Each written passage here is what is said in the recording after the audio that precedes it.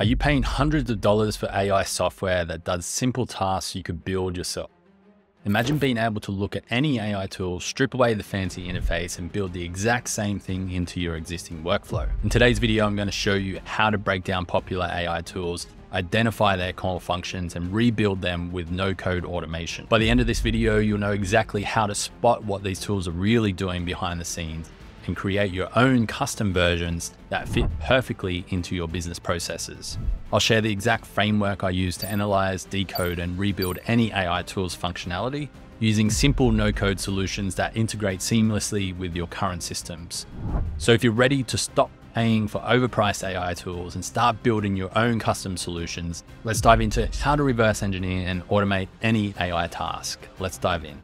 So it all started just over a year ago where I was running a pet care education company. We'd just come through a bit of a hard patch where we went from 10 team members down to 3 team members, and I had to rebuild the business differently. One thing that we did a lot of was podcasts and virtual summits. So we're interviewing a lot of guests, and we were using a tool at the time called Magic, which, credits to them, they were quick out of the gates when AI came along, and they've built a pretty incredible business as far as I know. But what I realized is that all they were really doing was taking a transcript from your podcast and then just running a few AI prompts over the top of it. Plus, in order to do so, I mean, at the time, I think they had their best plan at $39 a month, and we were spending closer to like $60 a month because we were doing so many different interviews every single month. So it was starting to add up. And what I realized is surely that's not too hard to build ourselves. All we need to do really is use an API, tap into the developer account of OpenAI, and begin building out our workflows exactly how we want them, and pulling the transcript and then just plugging the transcript in, running a few prompts. And you can see that's what I was building out here a year ago, where we had different prompts for each of the different assets that we were doing, like the summaries and the descriptions. We had another automation for like building emails and all of that type of stuff. And what I realized is that for each individual podcast that we were doing, instead of paying $39 a month, it was costing us less than $1 to do all of our AI assets at that time. That was a year ago, so it'd be even cheaper today. And we were giving these guys at least, I think, $50, $60 a month at that time to operate maybe 6 to 10 of these workflows each month, which is maybe $6 to $10 or less. It's probably closer to $5 a month. So these guys were making $60 off us, and we were actually only using $5 worth of that $60 that we were getting from them. So I started building these workflows, and they were pretty bad at the start. Like, I was building it the slow and hard way. I was using these no-code tools in the worst way possible, which is typically what happens when you get into building AI automations. Today, we do it in a much better way. Instead of building a whole host of different workflows, we basically just have one workflow for our content, whether that's social posts, promotional assets for podcasts, emails. All of that gets fed into this one trigger or this one workflow, and then it iterates through all of our prompts from our prompt library. If you want to dive into like more around the Big Moves AI automation blueprint, then make sure you go and check back on a few of the videos that we've been talking about recently around how we do all of that stuff. But basically, we just started rebuilding our Magic workflow and all the things that we had to do inside of that tool, inside of Airtable, using these make.com types of scenarios. And if you look back here, we can see now that we just fed those outputs directly into Airtable so that we had it all in a single workflow. So if we look at it, how that's come along now since the early days is we actually are building our fully enclosed systems where we have all of our things like the podcast name, host name, guest name. We can build an onboarding system when it comes to podcasts, for example. And you probably have a tool like Airtable. Maybe it's not Airtable exactly. Maybe it's Google Sheets that you work from.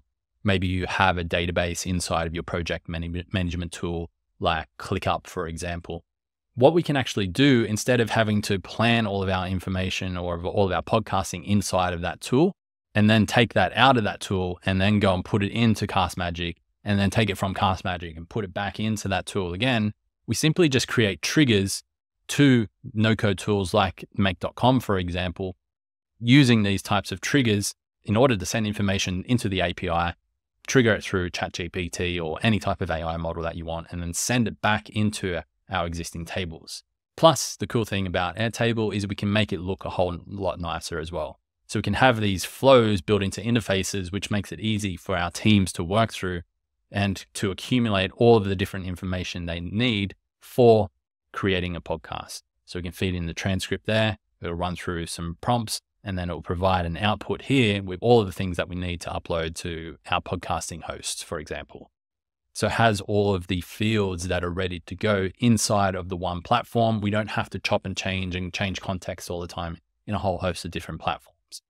So that's the journey that I've been on for a year now. And so many unexpected things have happened. Firstly, the pet care business, we got that back on track. Then I sold that in order to dive deep into AI automation, because I know how much it can change business for those, especially small businesses who want to scale up in a more effective way so that you can enjoy more profit, more time freedom, and all of those types of things. So the cool part, which you've probably already understanding anyway, is that the content side of the AI automations is the easy part. We can easily build out those things to produce all of our assets of podcasts, headlines, timestamps, all of those things. They're super easy to do. But another part of podcasting is then also the visual part of it, right? Which are the graphics for each episode, where you might have certain graphics for your stories, for your social media feeds. And what most people are using is something like Canva, where you would come in and you would add that image there manually for your expert guest. And you would have a certain design that you would then upload. But there's actually solutions out there for images as well. Now you could generate AI images. They're probably not going to be a good use case for podcasting, but they're probably going to have good use cases elsewhere. But we can use tools that are purposely built for API use, meaning that we can use something like a Placid that allows us to create a template inside of Placid and create variables for the different parts of the creative. So we could turn this image section here into a variable, so that when we're onboarding our guests, they upload their image into the onboarding form. Then that onboarding form stores the image of the guest inside of Airtable. And then when we trigger it from Airtable, we can trigger that image to go directly via API into our template inside of Placid and just replace that image automatically. We can do the same for the episode number. We can do the same for the episode title. And then we can send it directly back into our workflow, into our podcast workflow, so that we have it right here ready to go. So this is how we can then start to build these fully AI automated workflows that take care of 80% of what humans used to do. You don't have to plan in one tool, move it across into Cast Magic to get all of your different assets, your subject lines, your emails, your social posts, your descriptions, your timestamps. Then we download all of that, and then we come back across into our planning tool, add it all in here, do the editing. Then we go across into Canva and we download all of this, change it all up, download it, re-upload it into our other tool again. And it's all of this manual work that's happening, right? And it might take it 2 hours for a team member to do. Whereas what we can actually do now is from one trigger of a button, we can trigger these workflows. They go off and operate for anywhere from 60 seconds to maybe 2 or 3 minutes. And then they push everything back into this same dashboard. And all of that work that used to take 60 minutes, 2 hours is done within a few minutes at the most. This is the power of AI automation. I give this podcast example as an example because that's how I got started. There's a very certain structure that we take in order to create different podcasts. And while the content of each podcast is a little bit different, the structure of how it all works is the same. And AI can do all of that work in an automated way.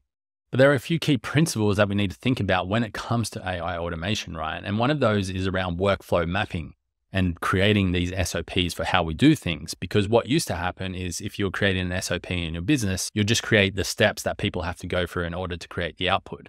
Whereas the most important part of building AI automations is understanding the why. Why are we doing certain things at certain stages? Why are we writing a description for a podcast in this fashion? Why are we putting the timestamps? Why are we then writing an email with a certain angle to promote that podcast? If we can teach the AI the why and the decision-making framework, it can use things like following some chain of thought processing when it comes to using these models and begin to create outputs that are either just as good as yours at the very minimum, or probably you'll get to a point where the AI output will be even better than what you can create, than what your team can create. And instead of it taking 2 hours to be created for a single workflow, it's taking just a few minutes. So the whole purpose in showing this video is to get you thinking a little bit differently. AI automation is absolutely changing the game when it comes to business. However, because it's quite new, people are still feeling either a little bit overwhelmed because there's so much that you need to think about and you don't know where to start, or they just don't really know what is really possible. They kind of know that there's something more that is out there, but they don't know what that is. And we dive into all of that inside of the Massive Moves membership. And each month we do a map and make sprint where we take existing processes inside of our businesses, processes that work, that our team are doing every single day, week, or month. We take those processes that are proven to generate us money, proven to generate us followers and engagement. We take those parts that are working first, and then we automate as much as we can of that process. Now, you still want to have human interaction and input and checkpoints, absolutely. But we want to automate those proven workflows first before we go to other tools like AI chatbots and AI voice assistants and all of these things that are new. New is always very risky, but it's also what people always want to pay their money for because it's new and exciting. It's a shiny object syndrome. But the people who are benefiting the most from AI are those who are using it within their proven processes.